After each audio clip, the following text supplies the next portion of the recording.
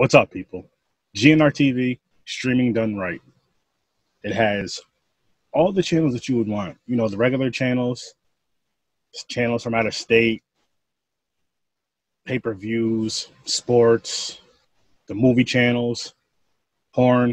It has over 2,000 channels in general. Over 2,000 channels. $20 a month for 2 devices now. Not one, but 2 devices for $20, and you get all that amazing stuff. And I know what you're thinking. Oh, there's no sports right now. There's not really many pay-per-views. Well, guess what? There is sports because UFC is back. And there's pay-per-views because guess what? UFC is back, and the rest of the sports will be back eventually, and it's worth it. This app is freaking amazing. I highly, highly, highly recommend it. I've had it for a little over a year now. I'm never going to get rid of it, and I love it.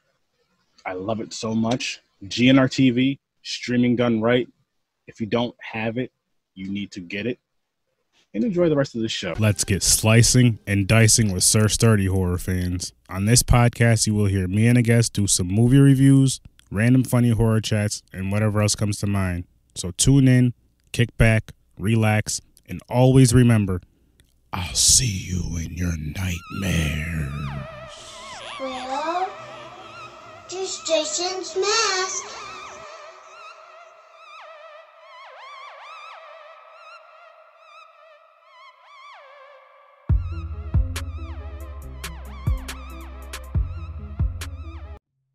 Well, ladies and gentlemen, I got TJ with me, half of 1428th Street. Him and his better half, his girlfriend, right? I don't want to say the wrong thing. Oh yeah, it's girlfriend. She might as well be my wife at this point. I didn't want to put that pressure on you though, because she might listen to the W word and be looking for that ring. So I don't. All right. Oh yeah, I feel you. We've talked about it. But anyway, man, we've been going back and forth for the past couple of weeks through this crazy pandemic, and it's just been wild for everybody. Stuff's been popping up. We finally get to sit down and record for a little bit. And first of all, I want to say her artwork is amazing. Freaking amazing. Thank you so much, man. It's been a wild ride watching it grow. You know what I mean? Because every piece she does, she gets a little bit more confidence, and it pushes her to do something a little more crazy with the next one. And I mean, I think the results have just shown every time we post a new piece. I'm staring at it like, wow. And like now some of our customers are, telling us that they want these knives done so they can go get them signed by the actors. And I just think that's something so special to me because like, they're the ones that are inspiring us to make this art and put them on these knives. So if it goes to the people who inspired the art itself, I mean, that's full circle as ever for me. And I think there's a couple people out there that if I saw our artwork get signed by, I probably would genuinely cry like tears of happiness. That's awesome. That's awesome, though. Yeah, I mean, like I said, this stuff is amazing. I just kept looking through it. As you can see, I couldn't pick like one picture for the background. I had to pick a few. Yeah, just like, it's so hard, yeah. This is crazy because I know that takes some time, takes patience, it takes skill, all that stuff, which I have none of. More patience than I guess the other two, but when it comes, I can't paint for shit. Like if it was me, it would just be a bunch of stick figures. Like who is this? That's Jason. That's Michael. That's Freddy. Do you recognize the little triangle on the hockey mask? Yeah. What do you have? Some 6-year-olds help you? That's not the point. Don't worry about it. Oh man, for sure. I love when people can do any type of art in general, especially in the horror genre, because it's such a beautiful genre, and everybody like horror fan, everybody's so close. It's like a close knit family. Everybody's nice to each other. Everybody's just. Right. I will definitely say that the horror community has been nothing but nice to us. I mean, the crazy thing about 1428th Street when we decided to name it that, it was a Freddy reference, and I wanted to pick a horror reference that could also work for normal stuff because we don't do just horror stuff. Like we got mailboxes and some light switch covers and stuff, and we're looking to go like my lady. We just made a post recently. We want to do a Simpsons piece like Treehouse of Horrors. I think that would be a really cool segue into us doing some different things that aren't just horror related, appeal to some more customers. But the horror community though has just been so awesome with us, and that's what they want from us. So that's what we've been producing for them. I think it's a great idea. Now, do you guys do like custom orders, or is it like you guys come up with stuff and do it? Everything that we do right now has been custom. We let someone, come to us. They tell us, like, for example, if you want a Jason, we'll probably ask you what version of Jason you want, or what your favorite is, at least, And then after that, we start to, build around that. We might ask you what quote that you like from the movie, or, we might use the logo off the poster. I mean, there's a lot of different things we do. Sometimes we go full out and do double art pieces on both sides. I mean, we did Evil Dead one, and we posted everything, all the pictures on the release day of Army of Darkness, and we did the one side with Ash and it says Groovy, and then the other side we did the Necronomicon and it says the Nikto Nero, about the part of the spell that's in the book. So I mean, we've been growing, and just kind of, when we get something that we really like, we try to show how much we like it. I mean, it's been a little challenging with some of the franchises that we aren't as familiar with, but we've been getting it through. Plus, it's been giving me reasons to go back and watch some movies that I haven't seen in, like, godforsaken amounts of time. Oh yeah. I think it's, like I said, I think it's amazing, and it's real unique, because I know that takes just to paint on a knife in general is just crazy. I'm just like, wow. Like, it's one thing doing it, and I'm not taking anything away from anybody else that does this, but that like doing it, say, on a paper or a canvas. But then doing it on, because the blade is not, it's, the shape changes. Oh yeah, you gotta figure. A lot of the times when we find like an image that we want, or we want to like use as reference, we have to like slide it and move it over to create like the best image within the knife, because we make like a template for it and stuff, and we try to like. We just try to like find different images that people that are like iconic, and then try to like give them a little tweak so that it can be ours, and nobody has to feel like we're taking any type of artwork or anything like that, because we're not. I mean, it's a fun process. That's good though. How I forgot what I was gonna say to you now. Damn. Now do you? It's okay. I talked a lot, man. No. It's not even that. It's just because I'm just over here staring at the background right here, and it's just all right. So what got you guys into doing this? I'll ask you that before I ask you what got you into horror. Well, what got me, I'll answer both questions right now, because I remember. What got me into horror was, I remember when I was like really young, one of the first times I ever like went through my parents' bedroom, so to speak, which is like, for most young boys, that's probably like their first encounter with, adult magazines or adult content or whatever. Well, for me, I found Texas Chainsaw Massacre 2. And it was something about that cover, and I'm sure it's the Breakfast Club ripoff of the cover from the Breakfast Club movie, and there was something about that cover that just like, I need to know what this movie is about. And then from there it grew, and like along the way, like my parents kind of let off on certain movies, like I was allowed to watch Freddy after a certain point, and like it just all started pouring in, and then what led us into we were working with a different mystery box. We were working with a mystery box company before 1428 Street happened, and some things happened that we really didn't like, and it just it ended.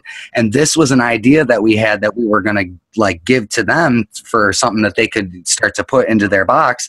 And when that ended, we just decided to take this and say, like, let's do it ourselves. I feel like enough people would really want it, and we were in some groups of people who collect horror autographs and horror stuff. So I figured, let's start this, and I can start adding more horror groups, and just really sharing and seeing how much see what the want to need ratio is for this type of thing. And like, surprisingly, it's been awesome. I mean, I think we've been a page for, I don't know, maybe 5-6 months, maybe more, and we're already eclipsed 300 likes and followers on our page, which to me is awesome. Like, I don't, it might not be a lot to people who got 1K or something K, but man, all 300 and whatever people that follow us, that means the world to us, because they're the ones that might make an order.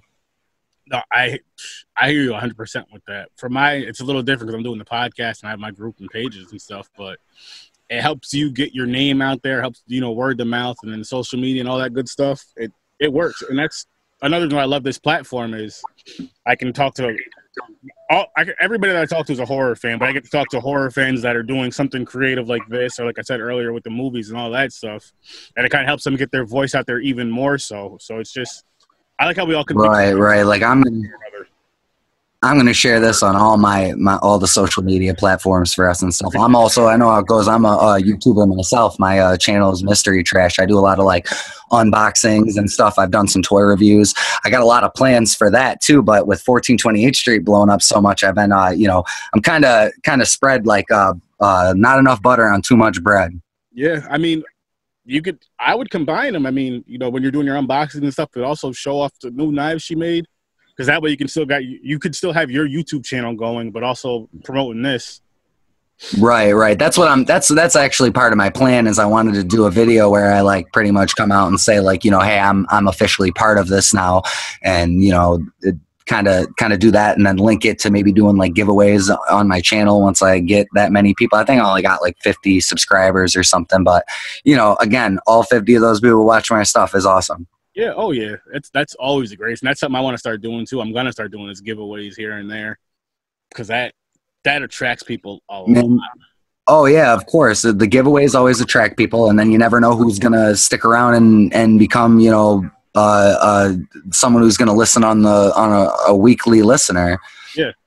I mean, that's happened with me. I advocate a lot all the time for Cabin 13. They're another company that makes they do like busts and sculpts and like art. And I bought in shirts off them before. I won a giveaway in another group that I was in called the Cool Kid Collector Club. They did a horror movie fight club, which is like a trivia. And every week they would do, pick a movie. We'd do trivia on it. Everybody would answer. Whoever answered it first got the point. And it was like a point system. We did this over like, I don't know, 5-6 months or whatever. But I ended up winning a prize from them. And I got a custom-made bust of Freddy coming in. And I seen all the pictures for it and stuff. We had a little issue with the mailing on it. But that's coming. And like ever since then, that's like another, you got to put on for those companies all the time. So that's why, like, even though I've got my own company and we're not like nearly as successful as Cabin 13, but I'm still going to put on for them all the time because I think that they just do great work. See, there's a company you could say I'm affiliated with. It's called The Nightmare Shop. Also, okay. I've had them on here plenty of times, and they're out in Missouri. And what they do, it's not a brick and mortar store though. Like they sell all their stuff online, but they can get you damn near anything horror related, and get it to you for a good price. I consider them like family. They're really good friends of mine.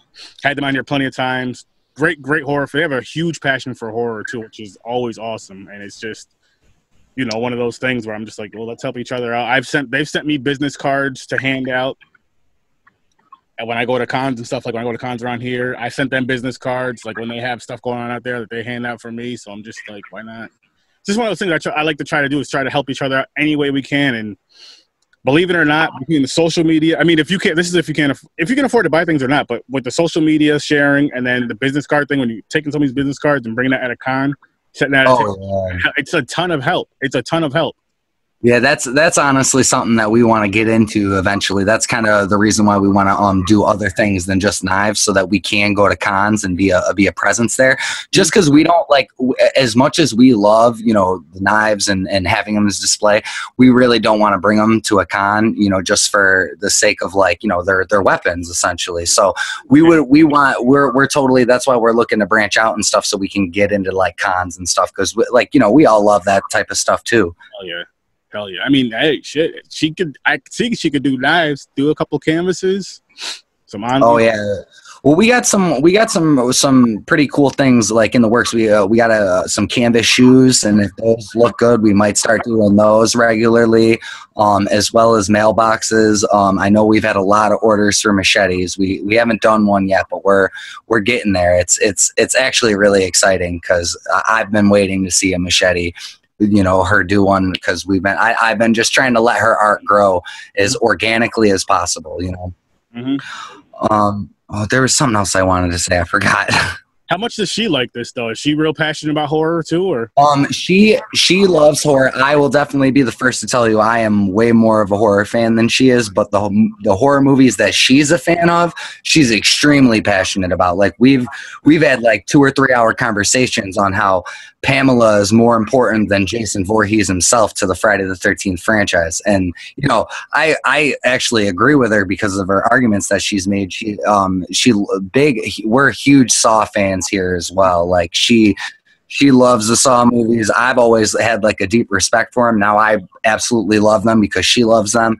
You know, there's some things. I mean, we've been watching a lot of new horror movies, you know, to try to vast our knowledge of like what's going on out there, what's cool. I don't know. I will say, as far as watching new horror movies, man, it's real hit or miss out there.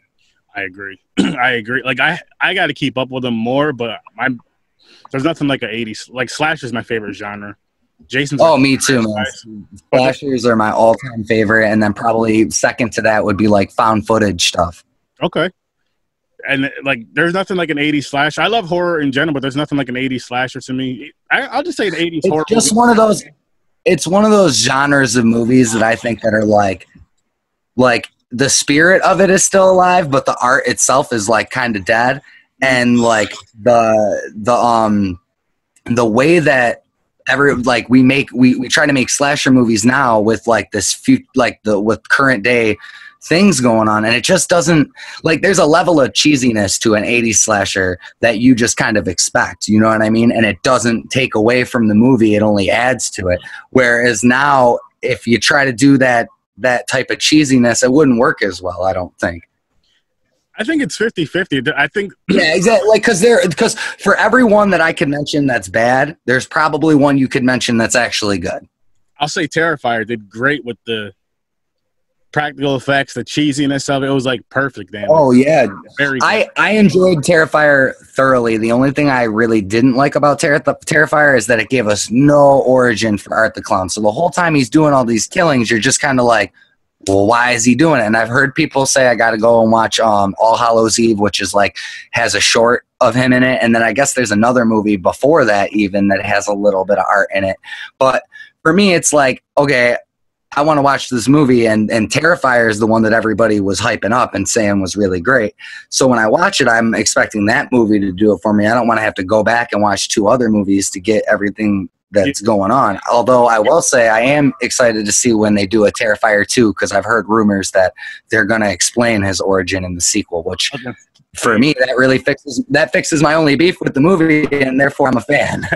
Yeah, I think with that, it'll go a little bit, probably not too much into an origin story, but go a little deeper. Go deeper, I'll say, because just give us maybe like a flashback scene or something to kind of give us like a clue why he decided that, oh, I'm just gonna kill everybody and dress up like a clown. Like just a little something. I mean, maybe that's part of the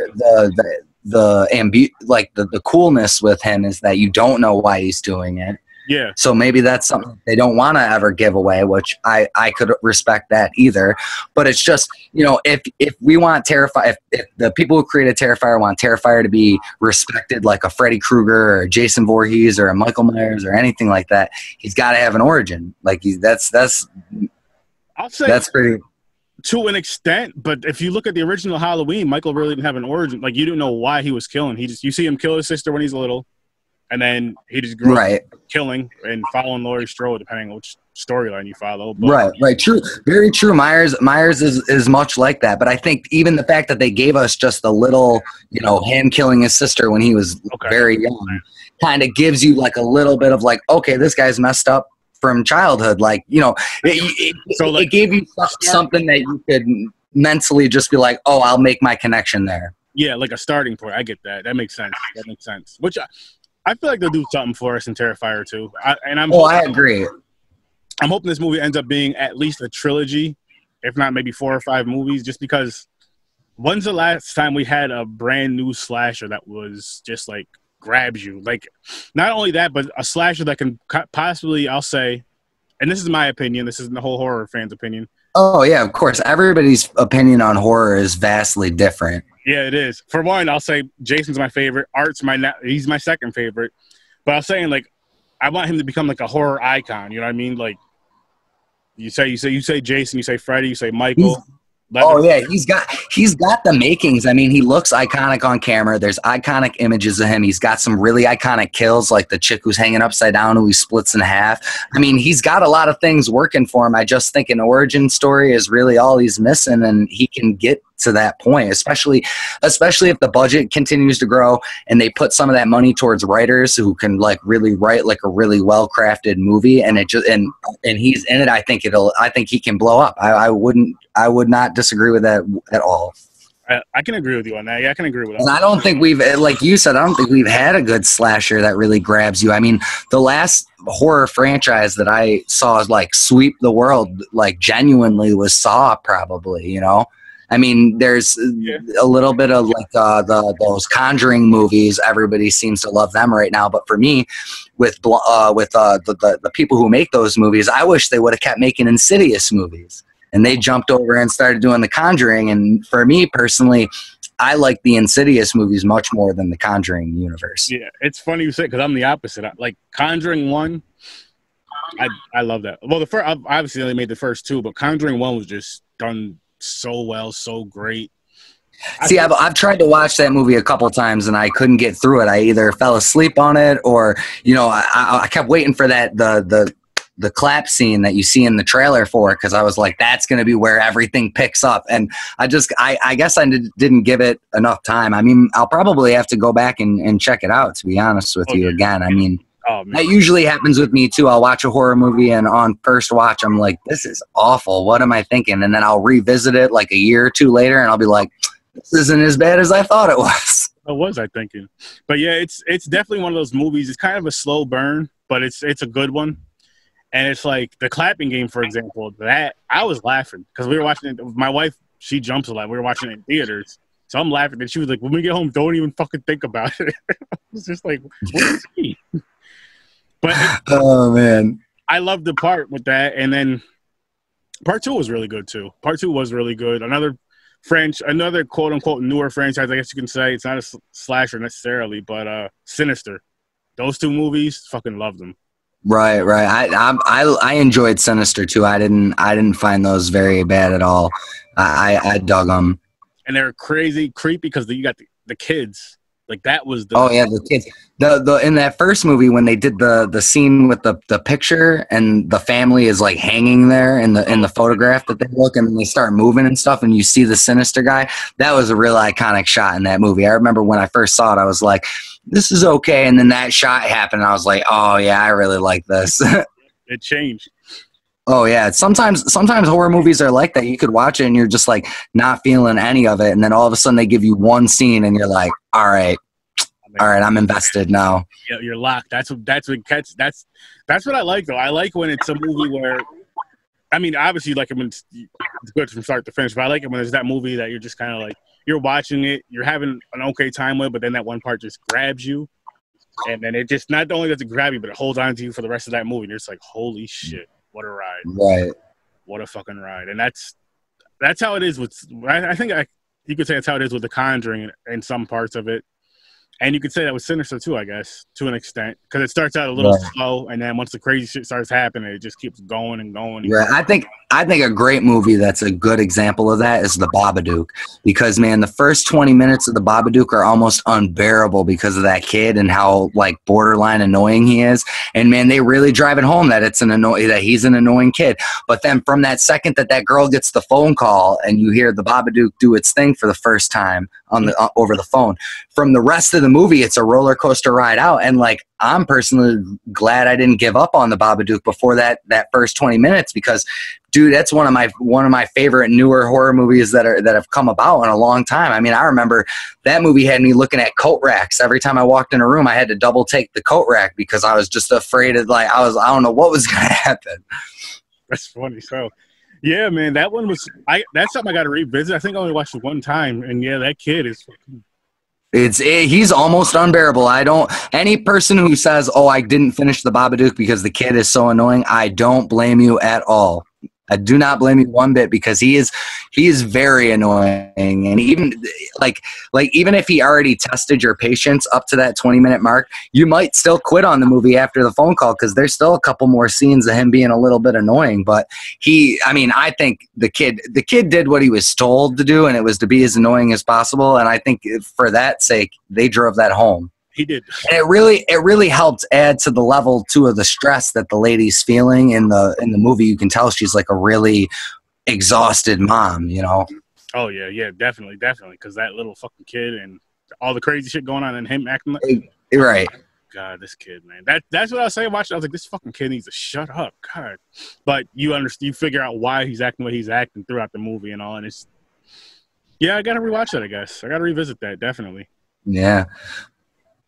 It's a good one. It's one of my favorites. I mean, it's definitely like I said, it's definitely a little. You got to have some patience Definitely. to get to where it gets good. But once it gets good, it's really good, in my opinion.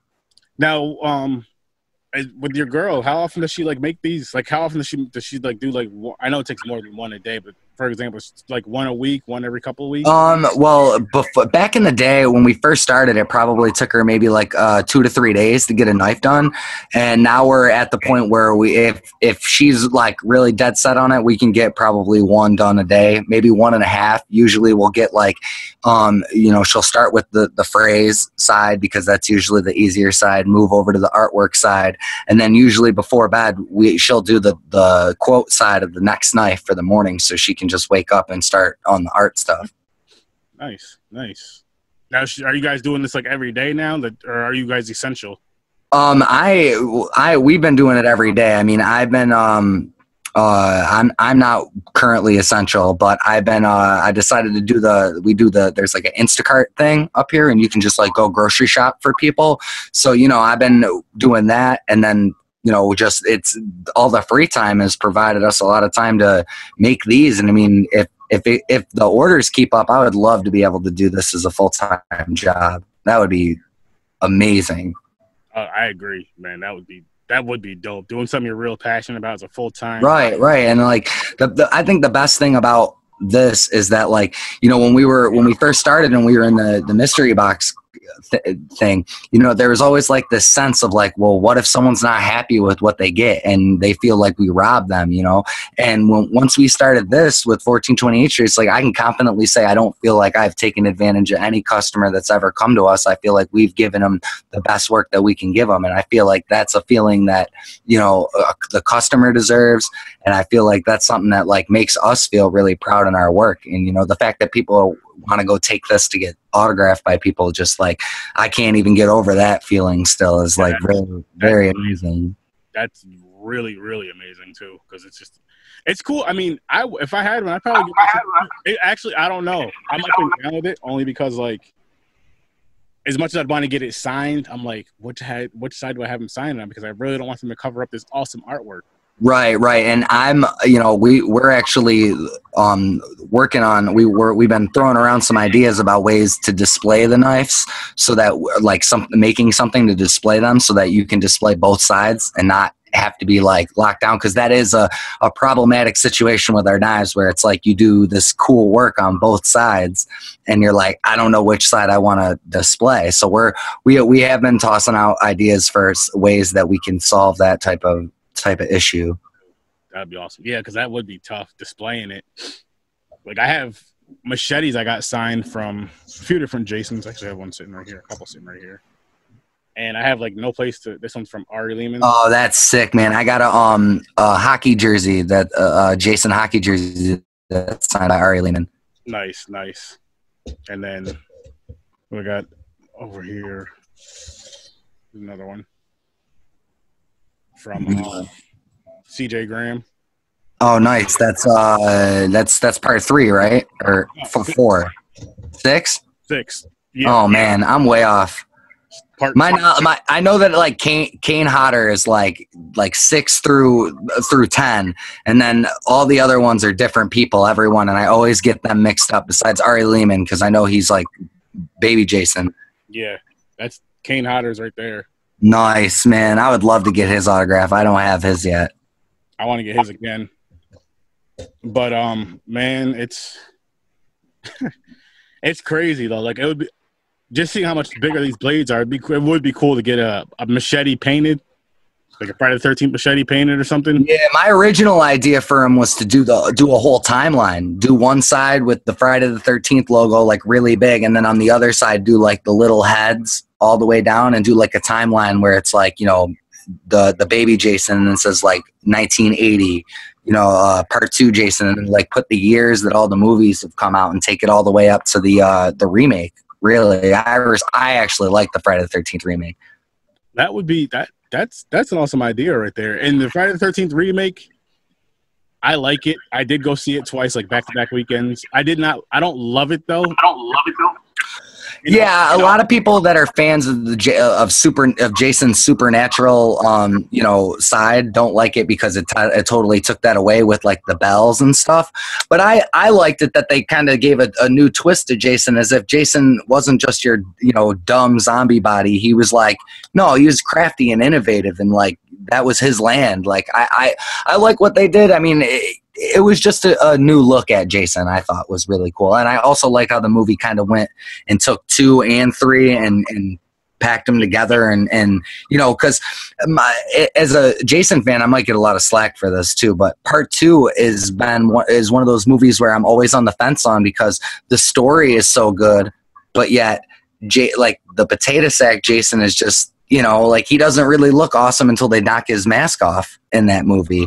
And I think like the standalone scene in part 2 is the where she puts on his sweater and convinces him not to kill her, and you see the awesome shrine that he has. But like I always, the hockey mask was always iconic with Jason. So I liked that the remake didn't spend a lot of time with potato sack Jason. I mean, he was there, it's respected, and then they went right into the hockey mask stuff. Because as a Jason fan, I think that's why we all showed up. Yeah, no, that part I agree with you on that. I don't mind the potato sack one, but what I was gonna say, my issue with the remake was it was too jokey for me. Like I felt like the movie should have been a way darker tone. And I feel like it should have been based in the 80s, not like 2008, 2009 with just based in the 80s, way darker tone.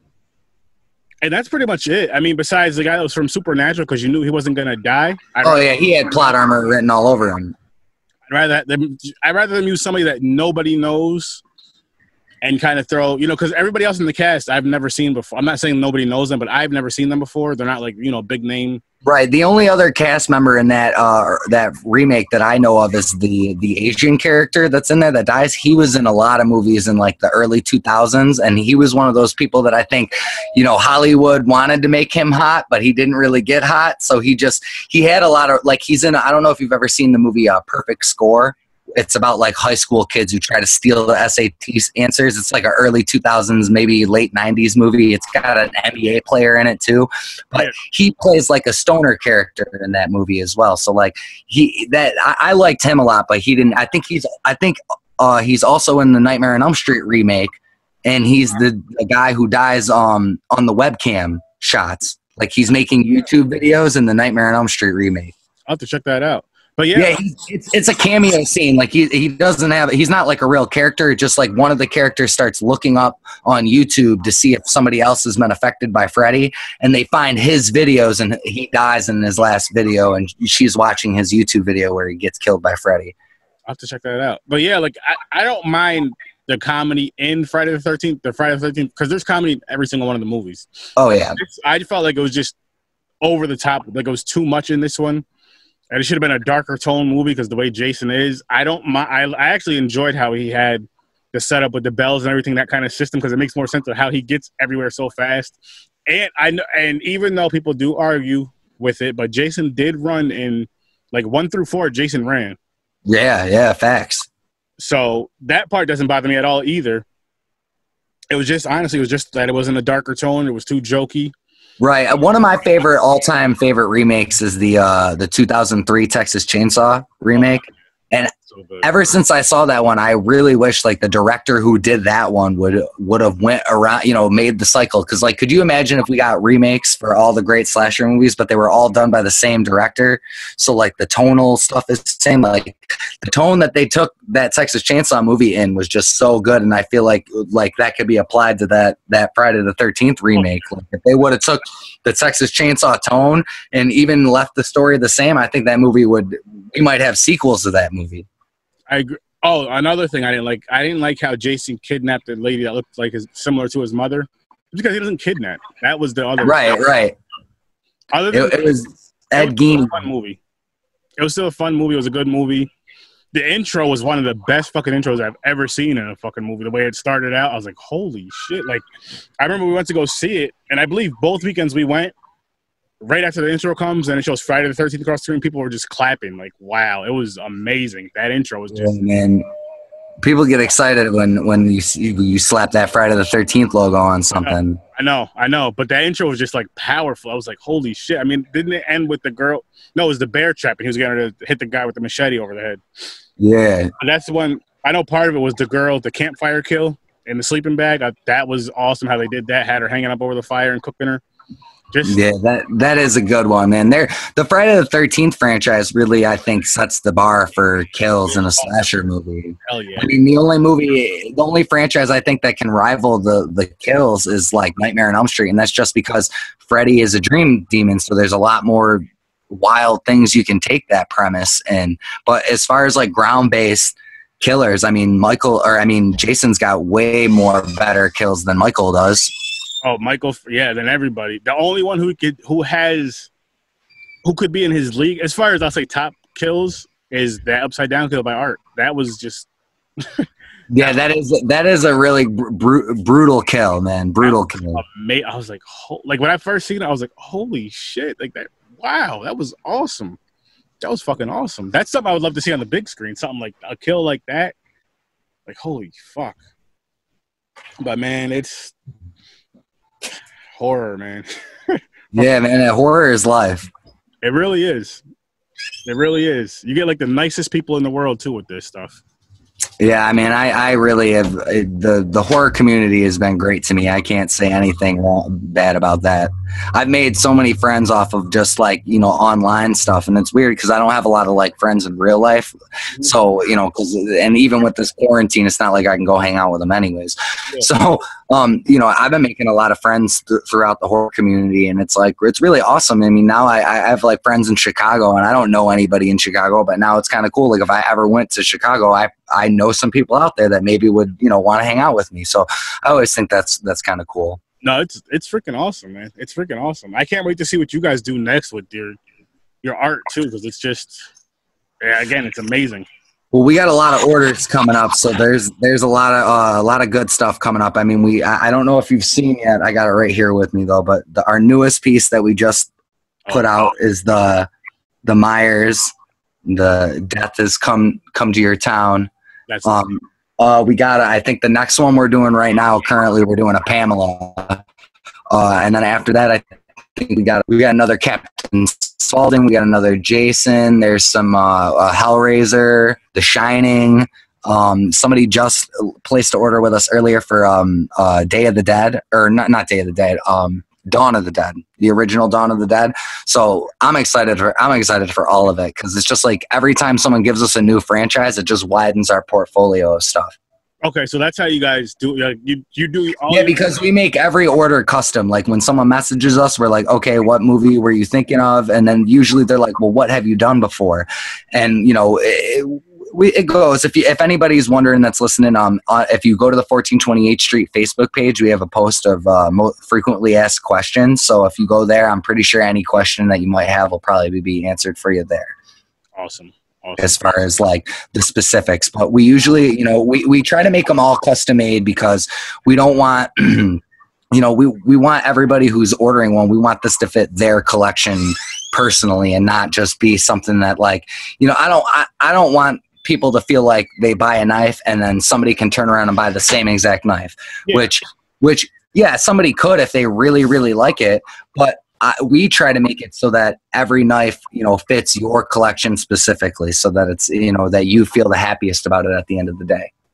No, I like that. I like that idea. That's actually what my question was like, you said you do, so all your knives are custom orders, and then it's just like, I guess it makes it easier for you too. So you're not just making a whole bunch, not that people wouldn't buy, but you're not making, say, a whole bunch of duplicate knives, and you only sell, say you make 10, but you only sell 3 or 4 of them. Then you're like, right, and then they're just stuck there. I mean, I think something we may do in the future, like for example, we've had some ideas for something to do for Mother's Day, and maybe, you know, focusing the eye on some horror female leads that are like super iconic, and maybe, you know, find the for example, for me, I'm a Nightmare fan, so I like Nancy a lot. And I think in Nancy, in Dream Warriors specifically, she totally plays the mother role to all the other Elm Street kids. And like, I've fought in Freddy before, and she's like, the protector type thing.